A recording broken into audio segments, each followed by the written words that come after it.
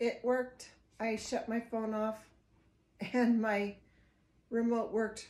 I can't believe it. Every video I start, it either worked or it didn't. Okay, I'm back from my walk, and the reason I'm standing is not because I think I'm skinny or thin. I am still classified as obese. No, overweight. And I'm like, it should be, I think, 0.49 on 0.50. So I've got about, 10, 15 pounds before I hit that. Well, I wanted to show you where I come from. Okay, that's why I'm standing up. Because this was me in 2014 at my mom's 80th birthday. She'll be 89 in July. I'm over 200 pounds there. I don't normally weigh myself much. I've got a lot of photos on here, but I don't have the time to go through them. And, oh, here's the one. Here, this is 2015, so a year later. And then the one right here is September 2022. So, I don't weigh myself because it's too depressing for one, and for two, I don't think it tells the whole story. I retain a lot of water. Like, everybody's like, oh, electrolytes, you got to take electrolytes. No, look at me. I am so water retentive today. I take a water pill and I still look like this. So I had too much salt yesterday. I cannot have salt. I mean, everybody's like, oh, you got to have, LMNT, which I love that stuff. I can't have it. But if you can, do your salt. I have nothing against that. But let's pick up where we left off. And that was, I had gained weight in 2017 and 18. Looked at myself on the couch. And I didn't know who that person was, my previous video. I kind of lost it. It was very emotional for me to go through that because I didn't realize. You don't realize. It just sneaks up on you. Well, in 2022, my husband and I in January went to Quartzsite to see his parents. We ate everything, coming and going. I think we were gone like 2 weeks or something. Anyway, and then we come back 3 weeks later, it's Las Vegas NASCAR race. Once again, I ate everything. Well, on the way home, my husband, who is 62 now, but 61, and has always been thin, his whole family, they're thin people. His mom is little, his dad is tall and slender, his sisters are skinny. They don't eat normal. That's all I'm going to say about that. But they're all tall, thin people. Well, he looks down at his bulging belly and says, I got to go on a diet when we get home. But I'm not doing keto. And I'm over in the passenger side going, keto. So we came home. It's early March. We started keto. I said, you've got to eat what I give you, and you need to stop the snacking. So we started keto, and I had watched Dr. Barry go from keto to carnivore. I wasn't paying attention. Isn't it interesting what we're seeing in front of us, but not catching our brain? Like, we miss it. What was I missing? I don't know. It meant nothing to me. All of a sudden, at the end of March, 1st of April, I'm like, I'm going to try carnivore. I want to see if it will help the 3 issues I talked about before. So I started carnivore, and then I had heard about beef, butter, bacon, and eggs from Wendy, from Loving It on Keto, Wendy and Harry, and other people were doing it. So I just started eating beef, hamburgers, eggs, bacon. Not much pork. We don't eat pork. It really bothers my husband's lower GI. He gets severe pains. He can have bacon, ham, bacon and ham, but the rest tears him up, so we don't eat it much. And then you could become chicken aversion. Like, I tried to eat chicken after I started carnivore, and I was like, I can't do chicken. What is wrong? And then you join the groups, right? And then they're like, oh, I can't eat chicken, or oh, I can't eat pork, or oh, I can't eat beef. You know, we all go through this. I can eat a little bit of chicken once in a while, but that's not what I want. My body wants beef and eggs. And I've said before, I get duck eggs. So back to starting the carnivore. Well, 2 days later, I'm actually going normal. My daughter says, what's normal? Not running to the bathroom. She says, LOL. I'm sorry, that's not funny to me. That's hallelujah. I'm not running and hoping I make it. I could be in a restaurant. I could be in a store. It doesn't matter where I am. If it's before noon, I got to know where the bathroom is. This is too much information, and I'm sorry, but I went on carnivore to stop diarrhea. Everybody's like, oh, how do I stop the diarrhea on carnivore? That's why I went on it. Through Steak and Butter Gal, I found out pepper and spices bother me, and I already knew the spices, but it finally made it in my brain, and melted fats. Because I have no gallbladder, like I said, I can't process fat very good. So I didn't realize that that was contributing to my problem. And then my asthma cleared up. I stopped eating the cheese, which triggers my asthma. And then I wasn't using my inhaler all night long. And then my hip pain started getting better, and I just started feeling better. My weight loss is very slow. I'm 64. I will be 65 in August, and it's very slow. The scale does not move, but I was dropping sizes. I'm at a 16. I'm heading to an 18, like that picture. Next thing I know, those pants are too big. I get in a 14. The next thing I know, they're not too big, but I'm going, I think I can wear a 12. Get into the 12s, and then all of a sudden I'm like, you know, one day I go, I think I want to try the 10s. I had tried them, and it's like, nope, can't. Well, I can button them, but I don't breathe. I don't even use my brain. I just stand there in a coma. I can button them, but they're very tight. Now, I have a lot of right here, like I said before, and here to get rid of. But that's a huge accomplishment. It's not a scale victory, but it's a pant size victory. And so I just got better and better. And then we go camping and boating all summer long. This is going to be a challenge for me because I'm like, I don't know how to go boating and camping without potato chips and hamburgers and hot dog buns and, you know, all the beans and the potato salad and stuff like that. I know what to do, but I was learning new recipes like the cottage cheese chips. Oh my gosh. Everybody that I make these for absolutely love them. Keto Twins made them, but they got them from somewhere else. It gets that crunchy, because I like crunchy. I'm not a sweets person. So I started learning how to do those. And the egg white bread I learned how to make last year, and I perfected a recipe. And even my husband likes them. And then the Keto Chow, I started getting the subscription, and I'm just losing. I guess you don't realize where the fat is in your body, but I was measuring, and it's like, I'm not really losing anything off my thighs and my calves. Well, a little bit, like maybe I lost 11 inches last year, and from everywhere, but you don't, it's not on the scale, and you can't see it. It's not measuring. Where's it coming from? Because my body composition, like I said, has changed so much. Healing, body composition. I started exercising in November, and I have never been an exercise person. PE in high school for me was awful. I was a sick kid. I had asthma, bronchitis.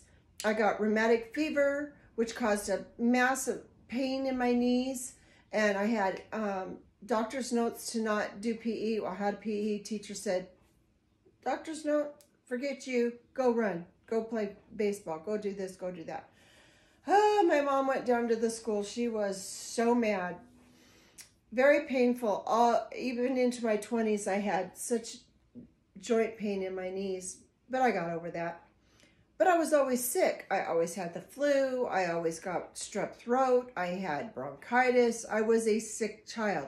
At 11 years old, maybe 12, right before 12, I had my appendix out.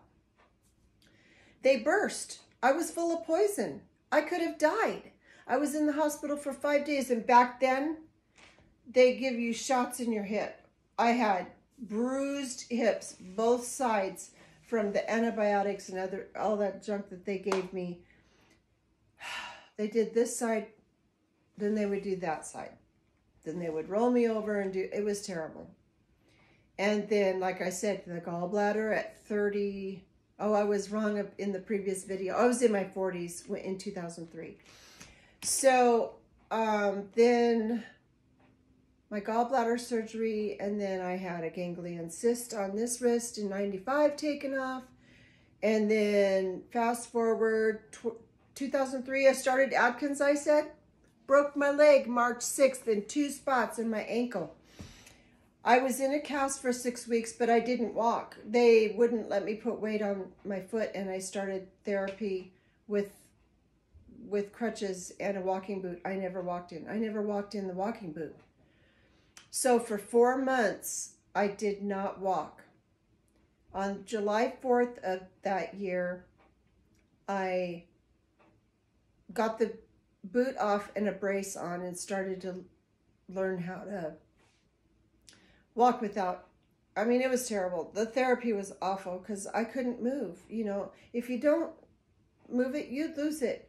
So I had to learn how to walk. I didn't know how to walk. I couldn't bend my ankle.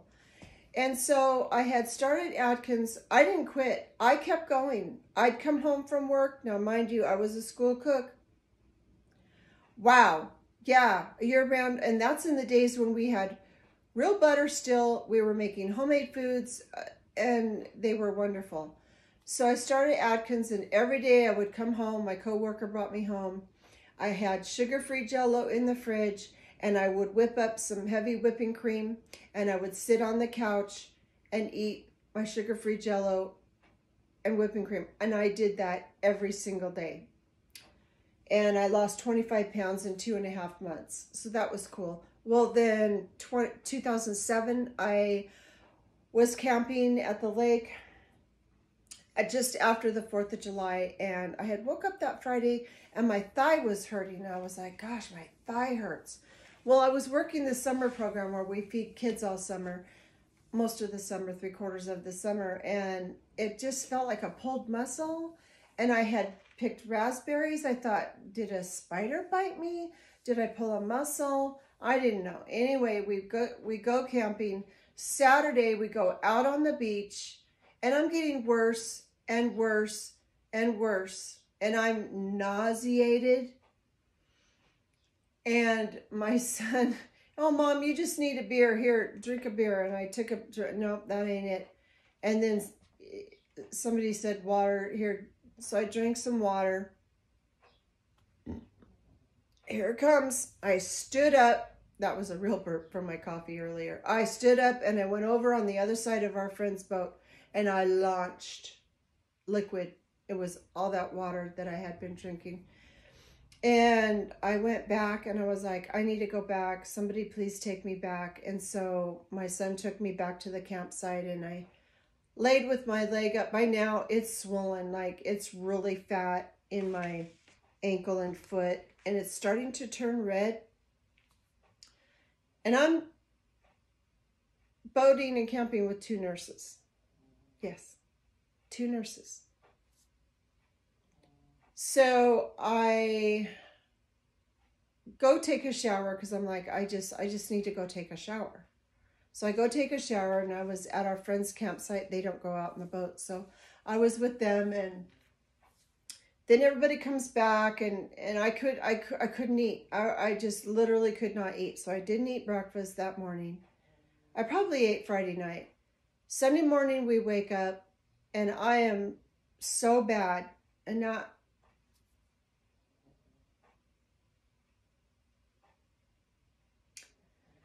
I would like to tell the story without crying, but I never can. But I'm gonna try.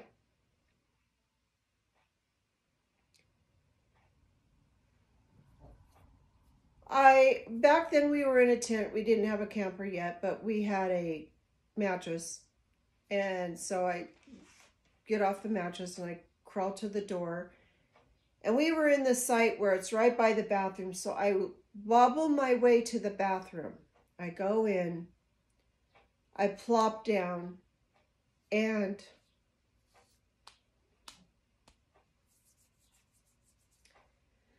my first thought, I'm so sorry. I can't do this without crying. My first thought is, I'm going to stick my feet up, because when I pass out, that way somebody will find me and know that I'm in here. That's how bad I felt. I thought I was going to die, and I wanted to. So I stick my feet out.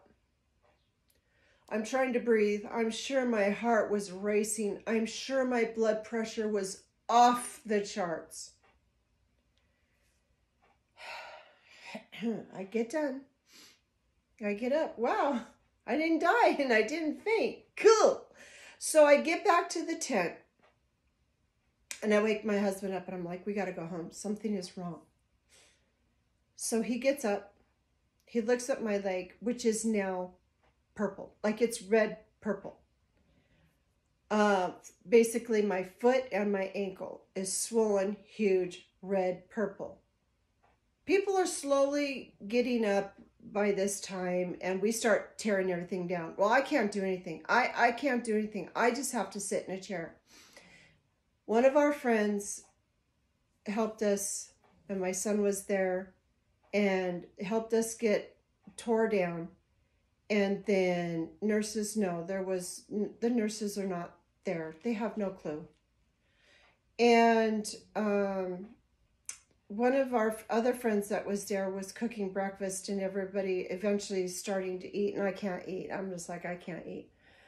And so we load everything up, and my friend Jen helps me to the car. Like, my husband's on this side, Jen's on this side.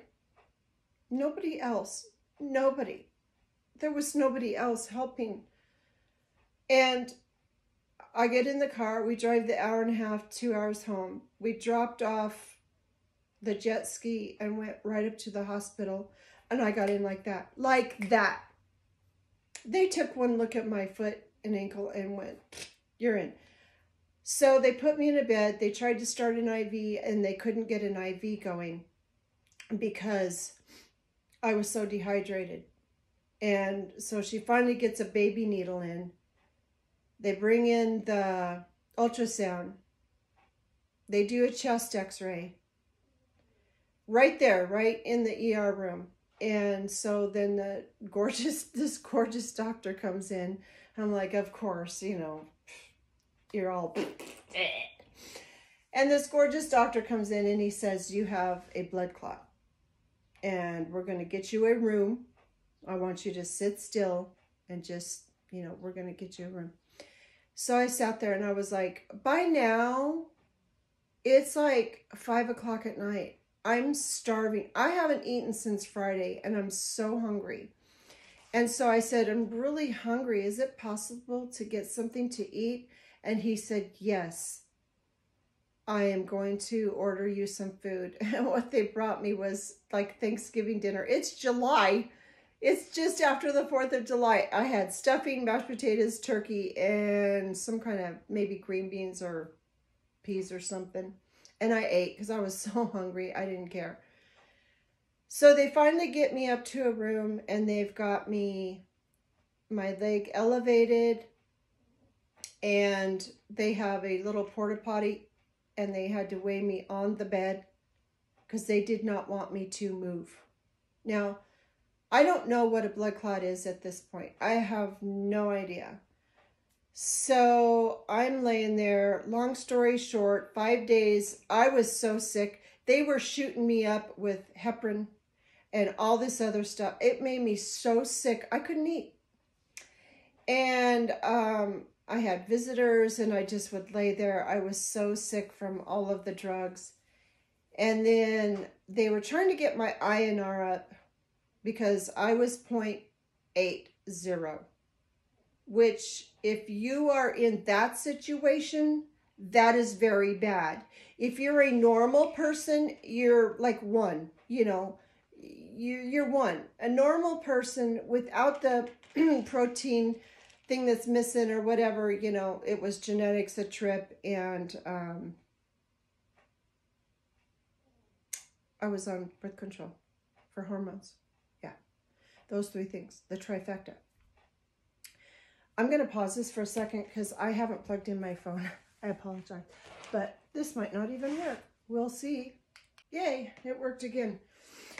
So I finally get to come home, and I had a hospital doctor there from the place where my GP was, but they told me he was not going to be my doctor, that my GP was going to take over, and I was mad. Dr. Tufel, he was awesome.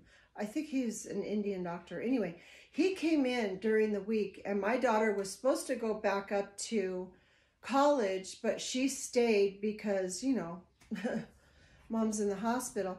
Well, she's at the foot of the bed. My husband's beside me, and Dr. Tufel comes in, and he says, you know, blah, blah, blah, whatever he said. But this is the part I remember. He goes, a blood clot could break off and go, psh. And I said, what does psh mean? He goes, it could go in your heart and you have a heart attack. It could go in your lungs and you have pulmonary embolism, or it could go to your brain and cause a stroke or aneurysm. You could die. I sat up and I said, you guys can go now. Because I didn't want them to hear that. I didn't want my family to hear that. It was bad enough that I had to hear that. We always want to protect our loved ones from what's going on inside. I mean, we don't want them to hear that. And they both were like, nope, we're not going anywhere. And I was like, yeah, you guys need to go now. And they're like, nope. It was hard. It was very hard on my family. Well, I finally get home and my leg is huge. Like, it is huge. I measured and I was like 1.5 inches bigger on this side than this side. And I know you probably can't notice it, but I do. Because my doctor told me it would never go away. He said, you'll always be swollen on that side. So I started warfarin. Had to have my INR done every 2 weeks, then 3 weeks, then it was like a month, and then now it's like, I try to get my prescription. It's like, no, you need to see the doctor, get your INR, which I didn't know what that was, right? So I start looking stuff up. What's a blood clot? What's all this stuff? And you find out things you don't want to find out. Long story short, my family kept saying, you need to get a second opinion. I'm like, why? Because there's probably something they can do. And I'm looking up stuff, you know, this whole time, and I'm like, yeah, you can have a kind of like a mesh put in to catch the blood clots. And you can have this surgery and whatnot, whatever. And I'm like, all right. So I get referred to a vascular surgeon, and he says, okay, Cindy, we're going to do a CAT scan. And we're going to see if you have even a pinhole. If you have a pinhole of blood supply, I will get you some blood going in that vein. I'm like, all right. Do the CAT scan. You go back a week later.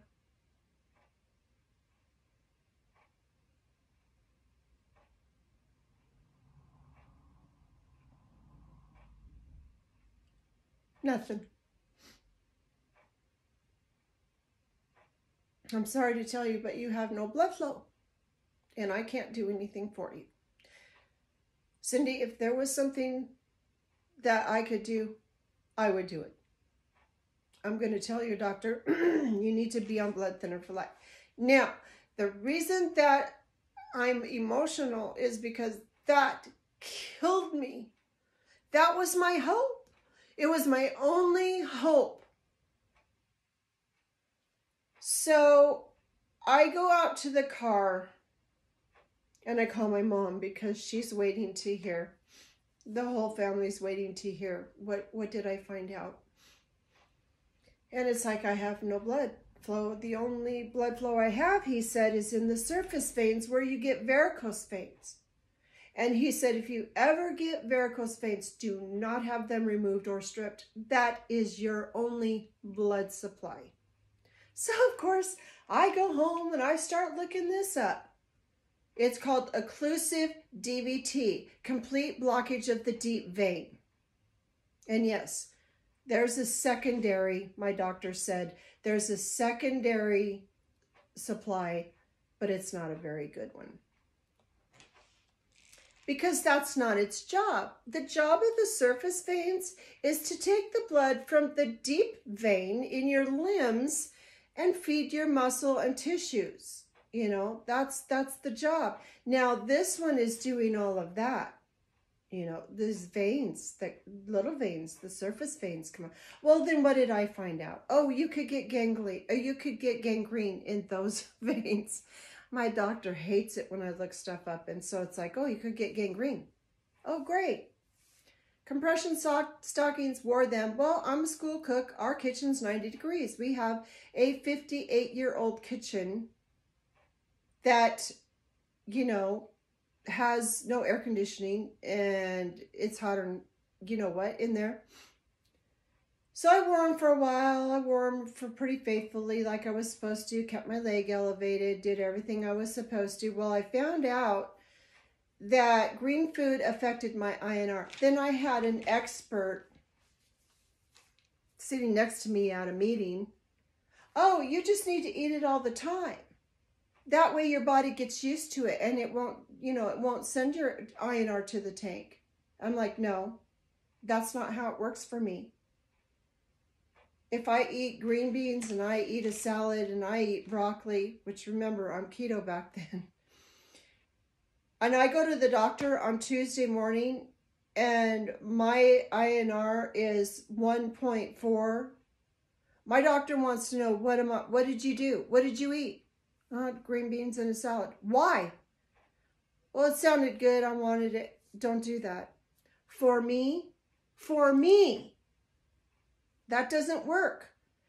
Oh, my nurse told my husband, oh, she just needs to eat green food all the time and she'll be fine. No.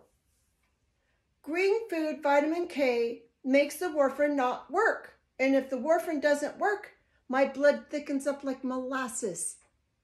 The chance of getting a secondary blood clot when you've already had one like this one is 60%. Over 100,000 people die a year from blood clots, and it affects 600,000 to 1 million people every year. That may sound like, oh, you know, that's not very much. It is. Blood clots kill more people than AIDS. Listen to me. AIDS, breast cancer, yes, breast cancer, and car accidents every year. So this is where I'm at. Now I'm like finding all this information out and I'm joining the Stop the Clot and the whole bit groups and hearing stories. And I'm like, wow, these 20-year-olds, 30-year-olds are getting it very young. I was in my 40s. And so right before my 50th birthday. So I'm like, oh my gosh, you know, and I started getting depressed and I couldn't stop crying. So I was at a doctor visit and I said, I can't stop crying. I'm like so depressed.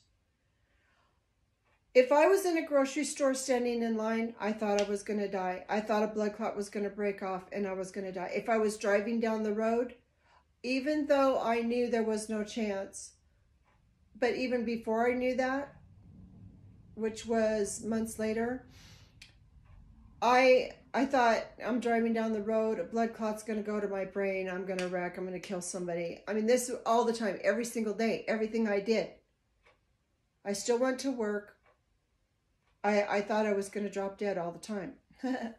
That's what looking up information does to your brain. Well, he said, okay, well, let's try an antidepressant. And my mom's over here, you know, you've got an ulcer. No, it's gallstones. Oh, it's just your hormones. And my doctor said, no, it's depression. So he gave me one, I can't remember, it starts with the L. He goes, we're going to try this, and if it doesn't work, we're going to try another, and we're going to find one that works. Oh my gosh, that medication worked so well for me. The weight of the world was lifted off my shoulders. My mood improved immensely. I felt so good. And another thing that helped me, I ran across The Purpose-Driven Life by Rick Warren. That book saved me. We were traveling that next year, 2008, I think it was. Yeah, because 2000 surgeries that came after this. Anyway, I was reading it and I was like, to my husband, listen to this, listen to this, listen to this. That book saved my life. From the first page, I felt so good to be alive. I felt like God has a purpose for me, and I may not know what it is right now, but I'm going to figure it out. You betcha. That book is excellent. Every time I see one in a thrift store, I buy it. I've given them away to people. This book saved my life. So we go on. Well, some things female-wise started happening, and so I had what's called an ablation, where they go in and they burn your cervix so that you don't bleed. Because I'm on blood thinner now. I'm bleeding, I'm sorry, TMI, profusely. So I go see the gynecologist, and he's like, you're a mess. We need to go in and do. Long story short, I had 5 out of 6 areas of repair inside. He left my ovaries because he said that I'm still having hormones, which my other doctor, my GP, said, no, you don't, not at your age. Anyway, 2009 had that. Well, if you go on surgery and you're on blood thinner, it's a pain in the butt. You have to go off the warfarin, and then you got to start taking shots. So I had 2 shots a day in my belly between my daughter and her friend. My nurse neighbor, I went over and asked her if she would. Nope. No, I don't do that. Thank you. Yeah, the nurses in my life have not really been that helpful, and that's fine. So my daughter, she came over, and then her friend, Jessie, thank you, Jessie, she did some of my shots too. I had my surgery, and then I think in 2010 or 11, I did a handstand in a 48-inch pool and tore the tendon and muscle off my elbow. They put me through therapy, excruciating pain. They put me through cortisone shots, did not help. At the end of 9 months, oh, you need surgery. We're going to drill 5 holes in your bone and reattach your tendon and muscle. Why didn't you do that in the first place? Insurance. Insurance makes them do all this, you know. You have to do all these steps. Well, they could have saved a lot of money, like my husband said. They could have saved themselves a lot of money had they just done that in the first place, because I was in therapy like 2 or 3 times a week. I had 2 cortisone shots. Well, then I got another cyst, and then I got Quervain's. I think it's called Dr. Quervain's. So that's where your tendons have a sheath. And that tendon was so swollen. So inside the sheath, it's going, pain, pain, pain. It hurt so bad. So he went in, Same doctor that did the cyst in my elbow went in, cut that sheath open lengthwise to release the pressure. So yeah, I mean, I had surgeries after all that. Every time you got to go off warfarin and then you got to restart. But anyway, with the blood clot, I came home and it started to say, well, I put on a pair of capris because remember, it's July and it's like in the hundreds here in July. And so they're huge, like they're sticking way out to here. And I'm like, holy cow, I guess I lost weight. I lost 10 pounds in the hospital, but then I slowly gained it back.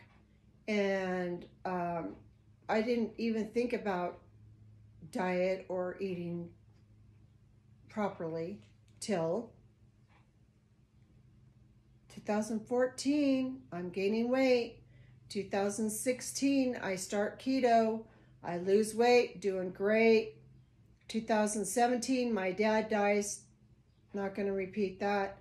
In 2018, I was looking forward to court dates, which I didn't know at this time, but saw my picture, started keto again, lost weight. It was very, very slow. So by Christmas, I was in a size 12. I had probably lost, I would have to say about 25, 30 pounds. And then I kept it up. And then 2020 came, I was doing fine. Didn't gain any weight, still eating keto. Then 2021 came. I don't know what happened, but I let things creep in. So by the winter of 2021 and the start of 22, I had gained so much weight. I was back up to a size 16. And then the story continues with what I had told you before about starting carnivore. All of a sudden, Dr. Baker comes up, Dr. Chafee comes up, Steak and Butter Gal, 5 Minute Body. You know them all. You know them all. And then I start coming across Carnivore Quest with Larry and Cassie. And then it's like James and Emily with Ready, Set, Keto. And even Keto Reset with Jessie, was watching her videos. If you start with Jessie from the very beginning and watch all her videos, which would be really hard to do because she did hers, she started the year after me.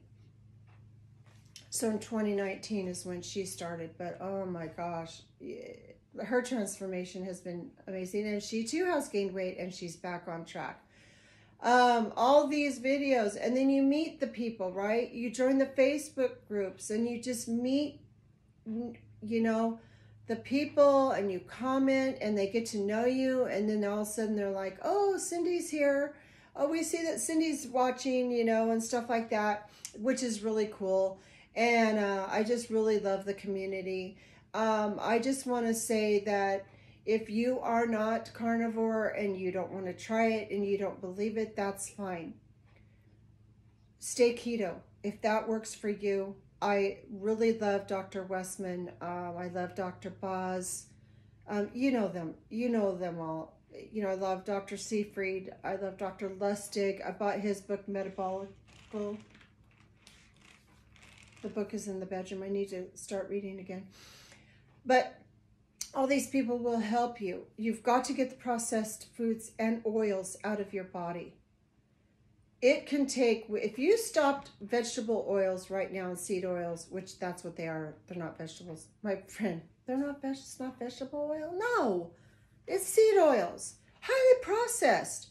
It takes a year, I just watched a video, to get the damage out of your body. If you stop today, it's damaging to your cells, your mitochondria. I mean, it's causing heart disease, diabetes. Yes, diabetes. It's not just sugar. It's these seed oils that everybody's cooking in. I quit even avocado. I rarely use avocado oil. I use the fats. They say good fats. Their good version of good fats is not my version of good fats. Saturated fats are good fats. They're natural. It's in all of nature. Seed oils is not nature. If you have to deodorize it, pulverize it, bleach it, you know, You watch the videos and you go, that came from that? No, thank you.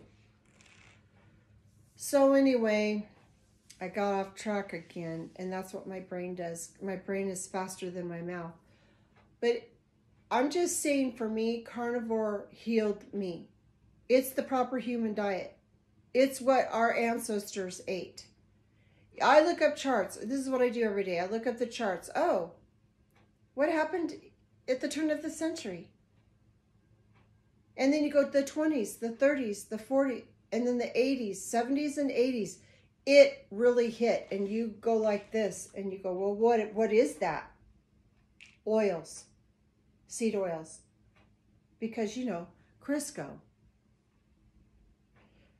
And butter. They start making oils. Heart disease shoots up. Diabetes shoots up. Cancer and heart disease and cancer, number 1 and number 2 deaths. Diabetes, number 3. I don't agree with that.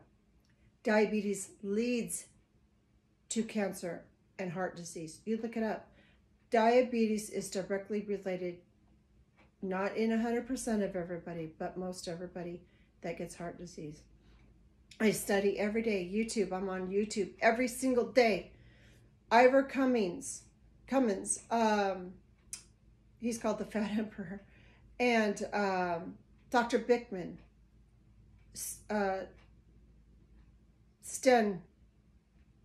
Dr. Sten. All these guys. I'm learning every single day. Now, Dr. Chafee says you don't need to take supplements. And he's right.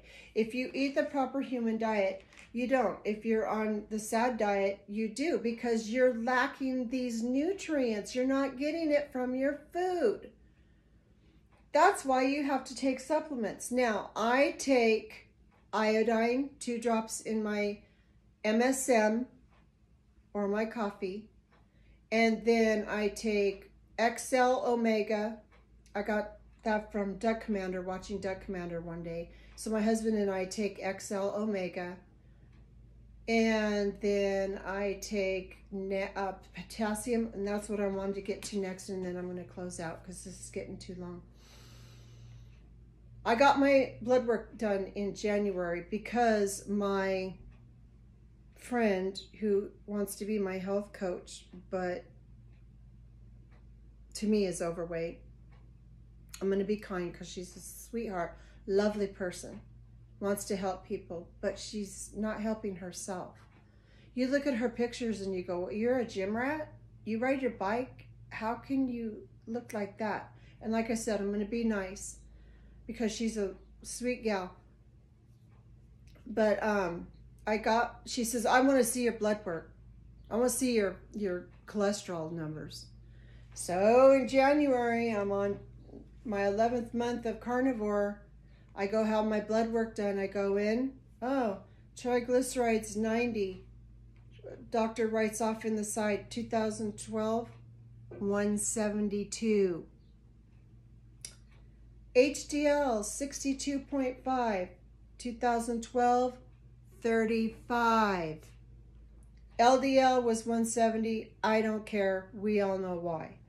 VLDL was 18 and the scale went to 40. So my VLDL is very low. He was not concerned at all. It just super happy. My calcium was super high, and I said, not bad for someone who doesn't take supplements or drink milk. He says, then where do you get your calcium? And I was like, I don't want to tell you, you'll be mad at me. If you don't eat garbage, you don't need supplements. And yes, there's calcium in meat. All right.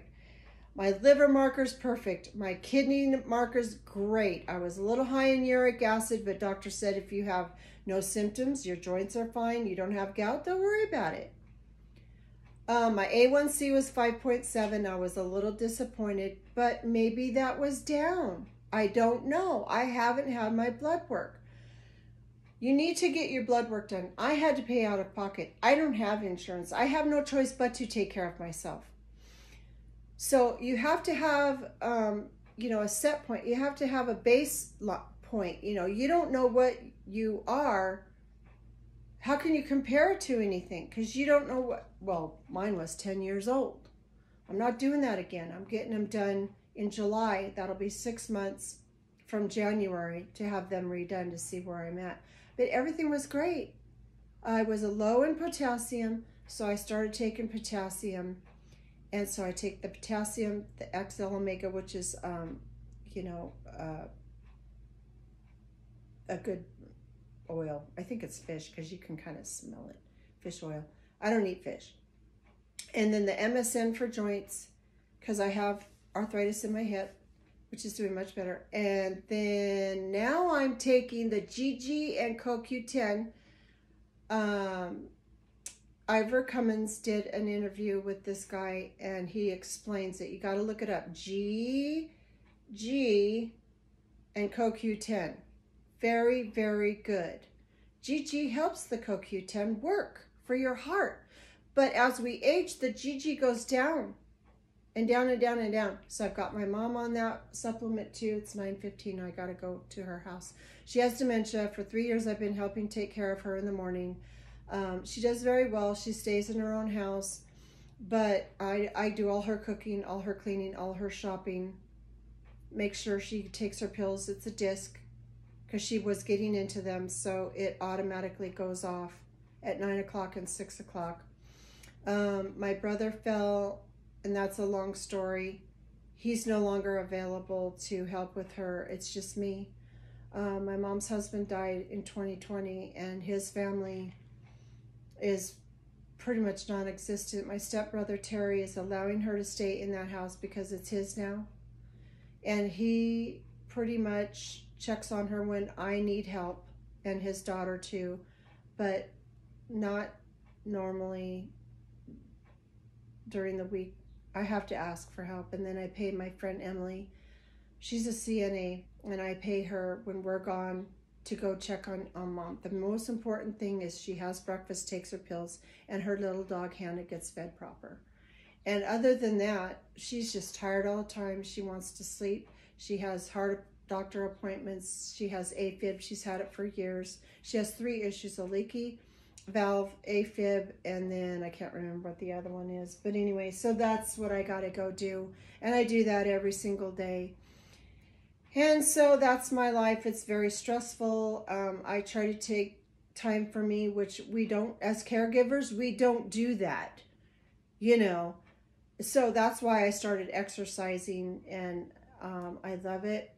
I do weights, I've showed you before, and I will have to do that later now because I did the walk and I wanted to do my video and get it out and tell my story. We all have a story, and we think it's not important, but it is important. I think we need to share, and I would love to hear your story. And if you have a story, please let me know what your channel is, and I would like to go to your channel and see what your story is. So we're all in this together. Health is number one. We spend trillions. It was billions 30, 40 years ago, billions in healthcare, sick care. Now it's trillions. And it's all because of processed foods and oils. And I know oils is a processed food, and it should be inclusive, but people don't get it. They think that vegetable oils is good, and that's what they should be doing, and that's not right. And so everybody needs to find their path. Carnivore may not work for you, and your doctor's going to have a cow. And so I think if you did, don't even say keto. They don't like keto, and keto is a bad word. Keto is a state of metabolic health. It's a metabolic state. You're either burning sugar or you're burning fat. You can't do both at the same time. If you have insulin, you're not burning fat. You burn fat in the absence of insulin, and keeping that insulin as low as possible. Pancreas. Look at everybody dying of pancreatic cancer because they're overloading their pancreas. The pancreas's job is digestion. And when called upon to go out and transport that glucose. We have 4 hormones that raise our glucose and 1 that gets rid of the glucose. What does that tell you? In the famine, or not famine, but starvation, famine, and oh, we're only eating meat and it's winter and, you know, fall and spring and the berries aren't here yet and the sour apples aren't here yet. Your body makes its own glucose through gluconeogenesis in your liver. You got to take care of your organs. All right, that's what I'm going to say right now. You have to take care of your organs. Your skin's an organ. You know, your lungs, your heart. Quit smoking. Quit eating foods that are damaging to your kidney. I have friends on dialysis. What? In this day and age with all this information, your liver, your colon, your intestines, your gut, they're all organs. You have to take care of your organs. That's the only way. And your mitochondria is an organ. Your mitochondria is the powerhouse of your body. And your brain, you've got to take care of your brain. You've got to get the sugar out and the oils. Thank you for watching, and I'll see you next time.